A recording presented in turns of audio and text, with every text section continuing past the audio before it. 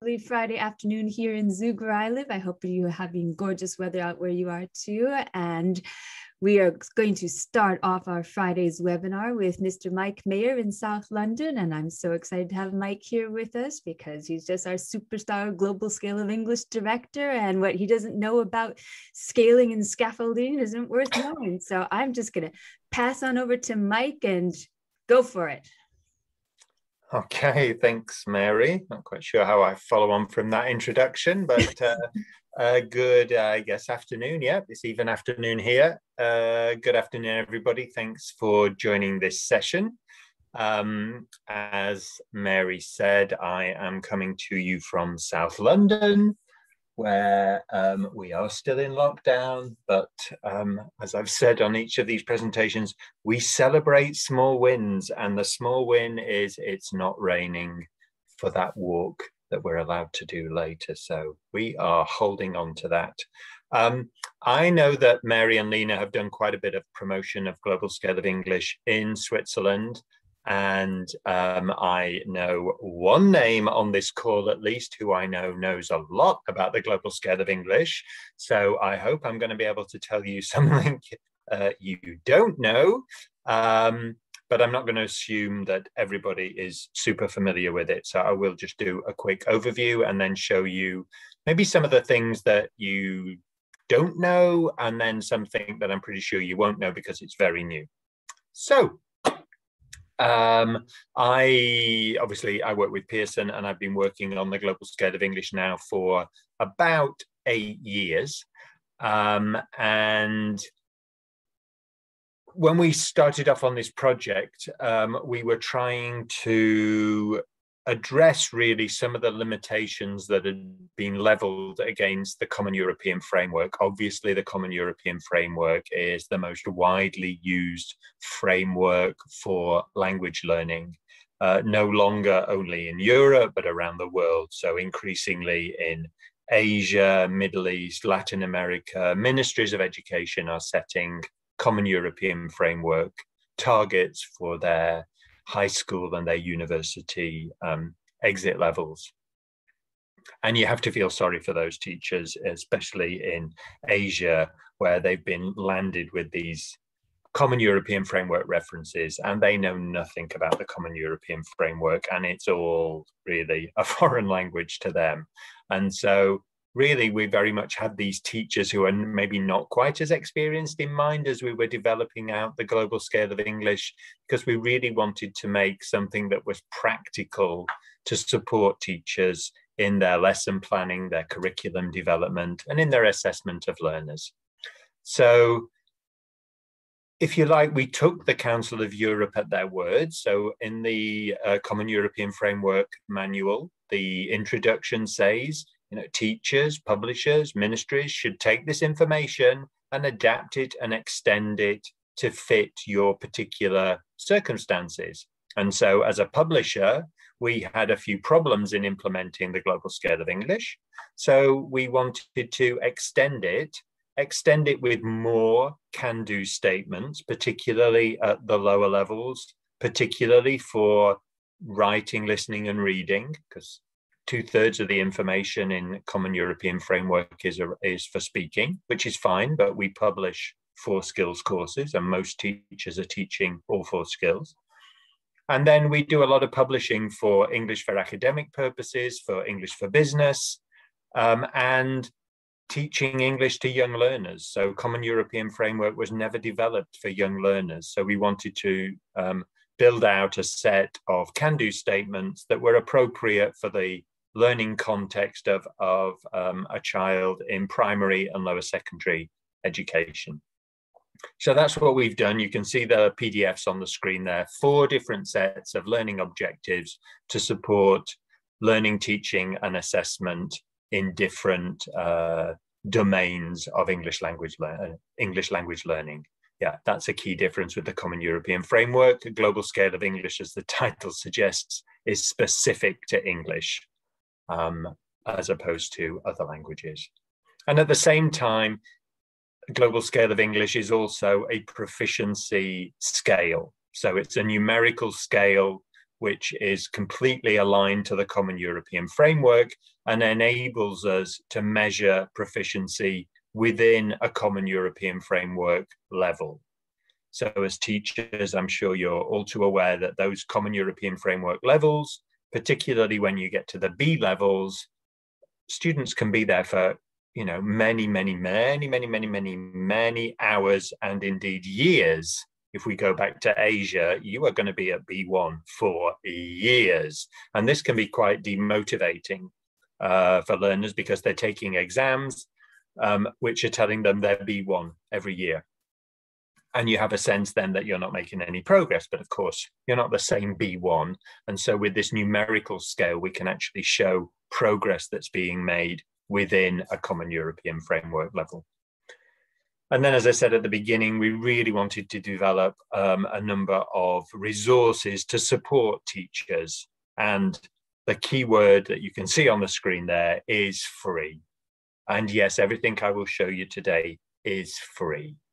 And no, we will never start charging you for it. We're not sucking you in with a free offering and then we'll say, oh, thank you, you've been using it, and now we want you to pay $5 a month or whatever.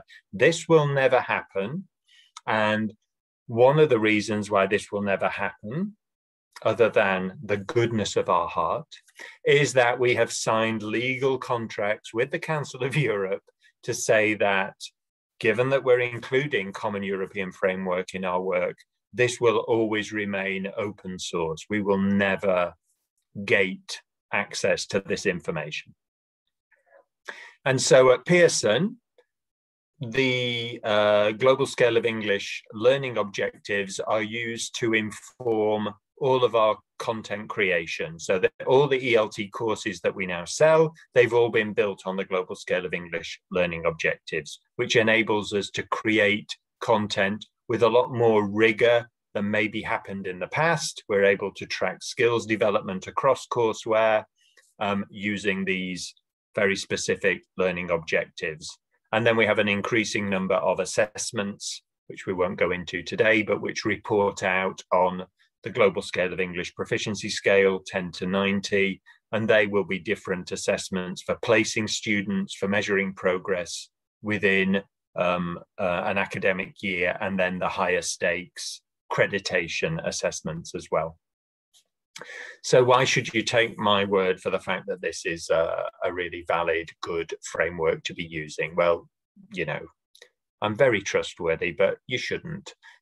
Take the word of external to Pearson organizations. And of course, the key one is the Council of Europe. So we work very closely with the Council of Europe. Brian North, who is the creator of one of the creators of the Common European Framework, is one of our advisors. And I would say one of the greatest achievements in my time at Pearson, and certainly one of my proudest legacies, will be the fact that the work that we've done here has actually been included in the updated Common European Framework companion volume. So around 50 of our learning objectives have been included in the Common European Framework, which I think shows how the Council of Europe recognize the rigor of the academic study that's gone into the work that we've done. And then other organizations thinking about quality control. So I'm sure you're very familiar with Equals, and you may well have heard of NIAS and ASSET. These are quality assurance organizations which will go into an institution and accredit them to say that they are providing quality language training. In the past, they included Common European Framework as a globally recognized standard, that if you were using that standard, that would help you meet some of the criteria. They have now included Global Scale of English to those criteria. So if you're using Global Scale of English, if you can demonstrate that your curriculum is built on Global Scale of English learning objectives, then that will go towards your Equals, NIAS, and ASSET accreditation. And thinking about the learning objectives, I've put a few ideas there of how learning objectives are used by teachers around the world. There is no right and wrong answer. in an attempt to make this a little bit interactive, if you want to just type into the chat box, I've got chat open on my phone, I can see how you yourself are using learning objectives. And you do have the option of I'm not, non, F, or something else, G. But if you just want to type in a letter, then I can get a sense of how people might be using learning objectives in their teaching. Seeing Mary hot off. Okay, ACDE, ACDE, ACDE, A and C, C, ABCE. Okay, great. As I say, there are no right and wrong answers, and actually all of the above are completely valid, and we've got teachers around the world using for each of these. And I particularly like the fact that most people there who replied said C, sharing them with learners. And there is a certain amount of research out there that shows that sharing the learning objectives with learners actually has a positive impact on them being able to achieve that particular and master that particular learning objective and language function. And you've probably noticed in course books, increasingly, these learning objectives are now included. Students may well miss that information, but we do include it so that there's an opportunity to call out, you know, this is why we're doing this. This is what you'll be able to do by the end of the lesson. This is the granular objective. So we have the PDFs that I showed on a previous slide that you can download from the website. We will give you the website, very easy to remember, english.com/GSE. You can find everything on that website, as I said, all free of charge. But for me, the tool that really is the thing to be using is this GSE teacher toolkit.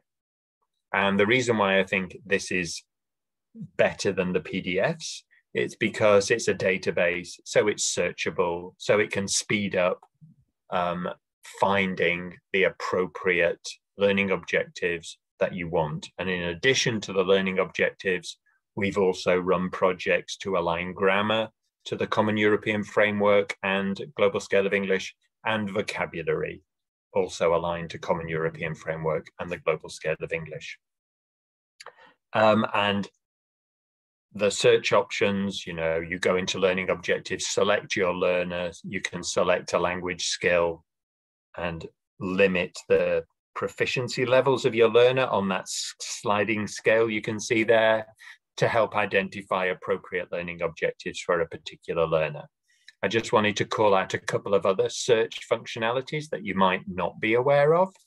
So within business, the professional English learning objectives, we have carried out a project to identify which language skills are most relevant for particular jobs. So we took an online database of jobs. It's called ONET, again, freely available if anybody wants to take a look at that. And for each of those, for each job family, if you like, they identify all the possible jobs within that career area. And for each job, they identify the tasks that you would be expected to carry out as part of doing that job. Now, some of these tasks are manual, they require no language, but most of them, there is, if you're doing this in English, there are some language skills that you will need to be able to carry out those tasks in English. So we took those tasks and then we've aligned them to Global Scale of English learning objectives. It's not rocket science, it's not super complicated, but it is quite time consuming and it takes a lot of resource. And so we know that teachers don't really have all that time to do that. And if you were in a very, I guess, rich organization and you could afford to run a needs analysis with your group of nurses before they started, perfect. But most people are not in that position. They don't have the luxury of that money, those resources. And so what this search functionality does, if you've got your group of nurses, you can look here and it will bring up the learning objectives which have been identified as being most relevant to the nursing profession. Very often for ESP, these English for Specific Purposes courses, you only have the group of nurses for a short time. It might be 10 weeks, 20 weeks. You can't teach them everything in that period. So this gives teachers an indication of, okay, you're going to get a good return on your investment of time if you teach these things, because we know that nurses are going to need to have these language skills in their job.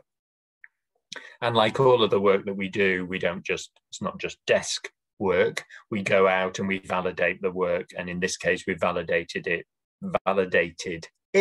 with teachers of the particular professions. So people who teach accounting and finance, people who teach healthcare, they've gone through and validated that actually, yes, they agree these are the language functions that they would teach to those particular professions. And then quickly in the academic English, I just want to use this as a way to illustrate something that a bit broader about the global scale of English. So I said we wanted to extend out the Common European Framework into different domains. And if you are creating a writing course for academic English and you turn to the Common European Framework and your students are at a B1, B1 plus level, that is the information you will find. That is the only learning objective, the only can-do statement that relates in any way to academic writing. So if you have to create your course, it's not an awful lot of information to help you there. Whereas if you go to the global scale of English academic learning objectives, you'll find much more information within the B1, B1 plus level. And then using this to illustrate something else, which is kind of different from the Common European Framework, you'll see that where possible, and when I say where possible, I mean where we have had good data from our analysis, we have included scaffolding into the learning objectives. And this enables us to be able to give a student credit for being able to do something with support. We don't have to wait until they can do it independently before we can give them credit for having mastered a particular learning objective. So you can see the scaffolding here is at a B1 of 50. And then when you get to a higher level, almost to a B2, you would expect them to be able to do it independently. You won't find this for every language function, but we have tried to include this wherever possible to have more, if you like, accessible moments. So we know if they can do it with support, they're around this 50 mark on the GSE. And academic skills like business skills, you can search, rather than reading, listening, speaking, writing, you can search for particular academic strategies or academic discourse or, you know, composition, etc. As I said before, we've also included grammar and vocabulary. Now, grammar, will you find anything radically different in grammar? No. There is, I think you probably have all realized this, a pretty much tried and tested grammar syllabus for every adult course ever published. Grammar points tend to be taught in a particular order. And so the grammar database is not going to completely rock your world. However, what is nice in there, if we look at the learning objectives, we've added links to grammar that you may have to teach to give learners a chance of being able to master that particular language function. So you'll find that in the speaking and the writing learning objectives, the productive skills. And then in the grammar database, from the point of the grammar, we link back to functional can-do statements. So if you're teaching a point of grammar, you can get suggestions for, and you can contextualize this in this more realistic language function. So that's just something that might be useful for lesson planning and development. Have we got time for that? Well, very quickly, which of these words would you teach at A2? I've got 6 words from like the environment topic area. If you had to teach any of these at A2, which would you? It's not a trick question, and I don't really think there's a right and a wrong answer. So Mary would teach litter. You are allowed to teach more than one word. I'm not saying you have to teach just one.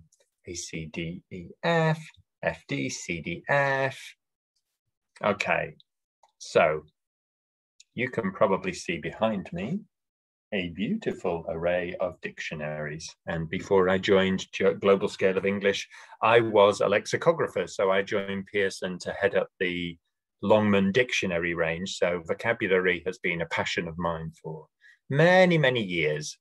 And what I think is great about the GSE vocabulary is that it's like an online dictionary.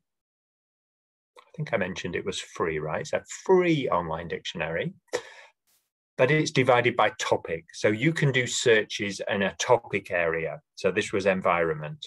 And then it will bring you up all the words that have been tagged for environment and order them from the lowest level to the highest level.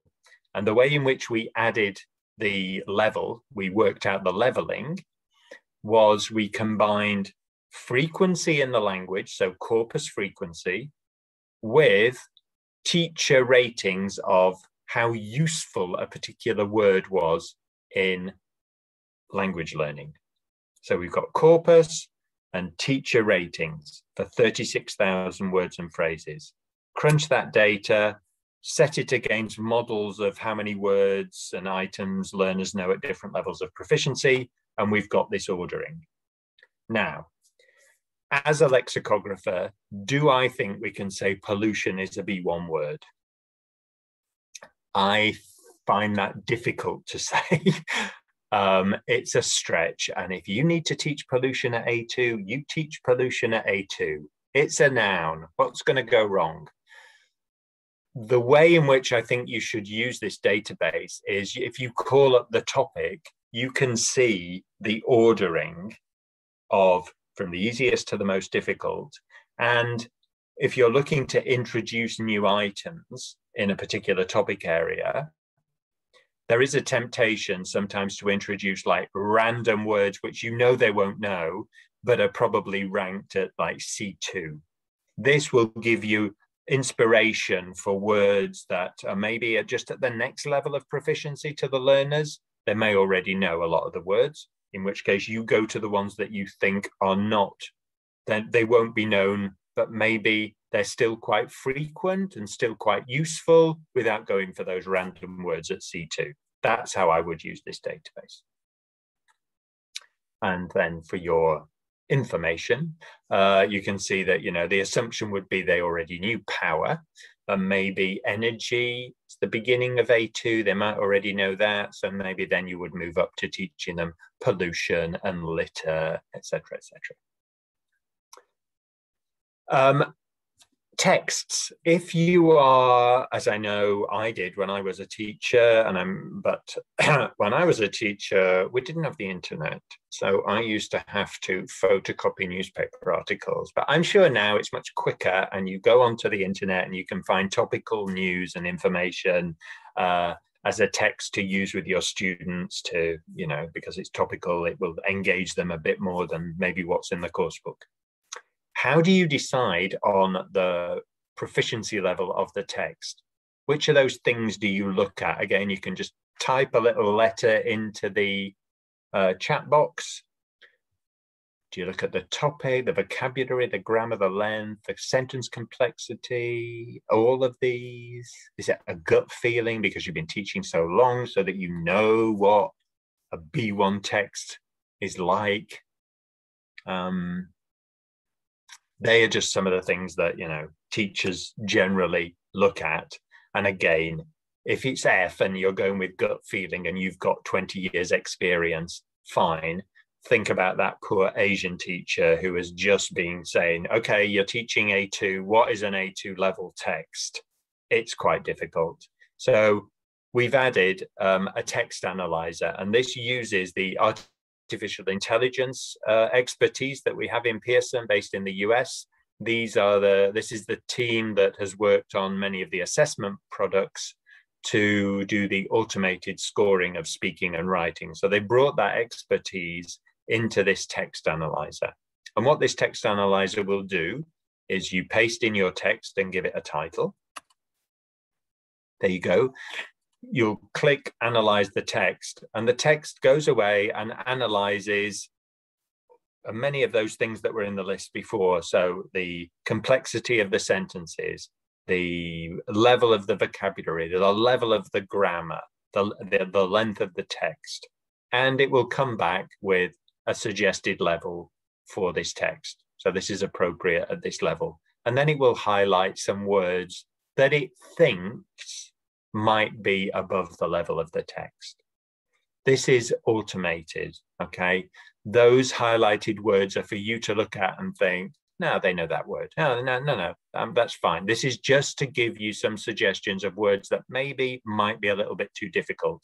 And then if it is a bit too high, you can go in, edit it, shorten the sentences, simplify the vocabulary, and I managed to get this down a few points on the GSE. So again, it's a support. It will help you confirm your suspicions, confirm your gut feeling, and give you some support in finding texts which are relevant to use with your learners. And with that, I will stop sharing. Mary is going to now show you something which also draws on the GSE learning objectives. Mary, over to you. Well, thank you, Mike. How cool. How cool is that we know a lexicographer? I mean, I just think that is so exciting. I just can imagine lexicographers like Mike down in the Bodleian Library, wandering around, finding words. I'm like, I think that's just the coolest thing ever. Okay, so excuse me for going all fangirl on lexicographers here. All right, so thank you for your session. And now I'm going to go on with that and share my screen and show what all of Mike's hard work has done. And it allows us to, let's see. Okay, can you see my screen now? Can somebody yell yes? Yes. Oh, thank you, Mike. Okay, so all of the work that Mike and his team have done allows us to develop all of our courseware and a lot of the digital materials that go along with it. Okay, so this is all very scientifically developed and working with our artificial intelligence team.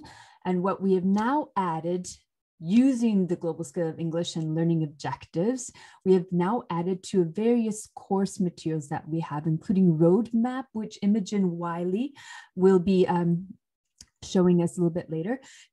We have our test generator for the teachers on certain of our products. Okay, we also have our normal test prep within the course where it's at, but this is a brand new tool. So I'm just going to show you a very little introduction to it. So when you go into your Pearson English portal, I think most of you here with us today, you have seen it through me somehow, somewhere. Okay, now in the English portal, in your teacher's account, you can go in and look under products. And here we have Gandalf the teacher. And in his product, he says, I want to create a special test for my students. So I'll go into the test generator. Now, again, based on the global scale of English and the learning objectives, we are able to put this test generator at every single level of the courseware. So a lot of our courses now have 8 different levels. And this one specifically here, I think it's a roadmap test that I was working on at a B1 plus level. And so when I want to create a test, and this is specifically an online test, but you can also see that you could print this out as a paper test. All right, so when we create this test, we have select activities, test timing, select students, and add instructions. Now, what's lovely about this is that a lot of teachers tell me, especially when we're talking about state school, Berufsschule, or Escola Media, or gymnasiums, when they want to do tests with students, they're a little bit nervous that the students might share the test with each other. But here you could randomize the tests and give tests individually to each student. All right. So you've chosen Unit 1, Unit 2, and now you get to choose different activities that you would like to add onto the test. So this again is where you can randomize things and make the test different for each and every student if you so choose. These are just a couple of the activities that we have. Listening multiple choice, listening classify, grammar fill in the blanks, vocabulary fill in the blanks. We have a wide variety of activities for the tests, and these are just a couple.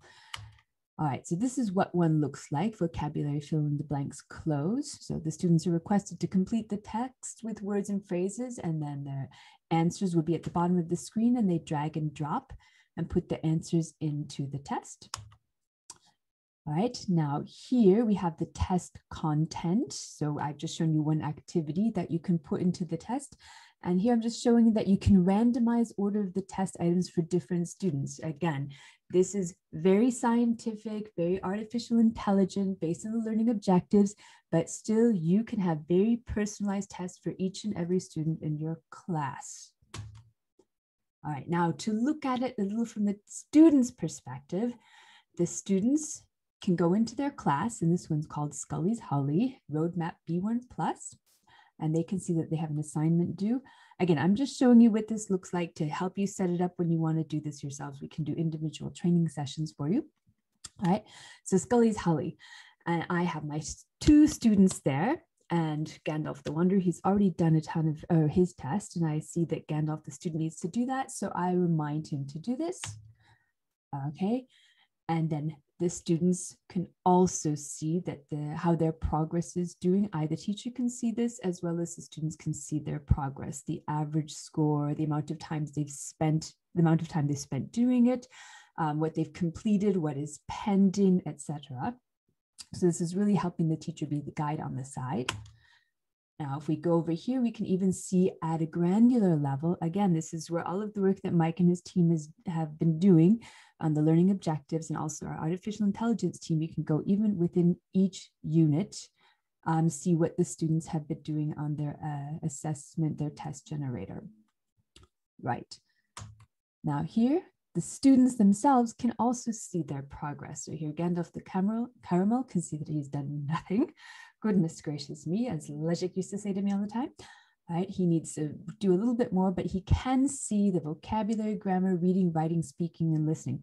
Again, this really refers back to the Global Scale of English and Learning Objectives, so the students really can target what they are working on. And I've been told by the Ministry of Education in Switzerland that this is really a motivating factor within the Pearson courseware. All right, and then again, from the student's perspective in their student account, they can see the assignments that they need to do. Here is the test generator test that they have to open. All right, and their first task, and they're instructed to enjoy this test, they get to start. And this is what they can do, fill in the listening. They have filled in the listening, and then also in certain activities, you can have tips or check the sample answer. They submit their activity and they get instant feedback. And again, they can do this activity as many times as the teacher has set up the test generator for. Here's another view for the students. Score 1 attempt of 1. Another activity, and hopefully maybe this time Gandalf has done a little bit better. Submitted the activity, gone to the next part of the test, and this time he's got 100%. Again, very motivating, and he can see where he needs to work on. All right, again, first attempt, last attempt, overall average score, and then scores by skills, and the averages are based on the activities submitted. Right now here, as the teacher, I can see now both of my students have done everything that they need to do. And the class performance, again, so although you're teaching a full class, you can also view it as an individual guide to focus on certain students who need a bit more help here. Okay, so in brief, that is the test generator, and it really is to emphasize the whole Global Scale of English, learning objectives, and the artificial intelligence that underpins everything that Pearson is doing, has been doing, and now it's all coming together to move forward to our incredible offering that we have for both online, face-to-face, and hybrid classes. Okay, so I'm going to stop sharing my screen now. Okay, so are there any questions that you might have for Mike or for me or for, I don't know who else? I'm looking into the chat here.